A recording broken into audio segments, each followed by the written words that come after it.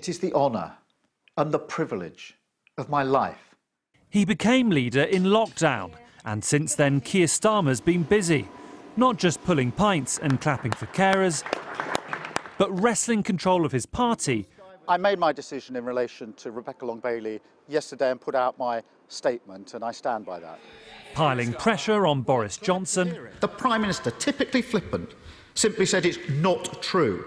And seeing his poll ratings rise. I think the public view generally Keir Starmer as somebody that's a bit dull but very competent, and I can actually think of worse things for an opposition leader to be. I mean, Starmer has proven himself to be fairly sort of forensic and at Prime Minister's question time, and certainly has been doing what many feel an opposition should be doing at a time of national crisis. A crisis calls for competence, and in the era of COVID-19, Keir Starmer's big achievement has been pinning the PM down on detail, with largely positive results. The UK was slow into lockdown, slow on testing, slow on tracing. His sacking of left-wing leadership rival Rebecca Long-Bailey in an anti-Semitism row underlined his ruthlessness, and he's carefully negotiated sensitive issues like Black Lives Matter. On the one hand, he's doing better than his immediate predecessors, and he's doing better than Boris Johnson on a number of measures. On the other hand, he does have a very big task, because the scale of the mountain that Labour has to climb, if it's to get anywhere near government in the future, is really quite considerable. Named after Keir Hardie, Labour's first leader, Keir Starmer's enemies paint him as a Remainer lawyer. Before politics, he ran the Crown Prosecution Service. And as Jeremy Corbyn's shadow Brexit secretary, he designed the policy which played a part in Labour's election defeat. Jeremy Corbyn's actions on anti-Semitism have made us the nasty party.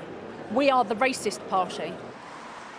In the 7 months since Ruth Smeeth lost her job representing Stoke-on-Trent North, This place desperately needs a Labour government. that anger has been replaced with optimism. For me, what's most important is that we have a leader that wants to be the Prime Minister, that cares more about who runs the country than who runs the Labour Party. And that is an incredibly important thing. This town was built on Labour, but now all 3 of its MPs are Conservatives. Stoke is just the sort of place Keir Starmer needs to win back if he's to become Prime Minister. But first, he'll need some policies. Andrew Fisher wrote Labour's last 2 election manifestos. He believes Keir Starmer should be radical.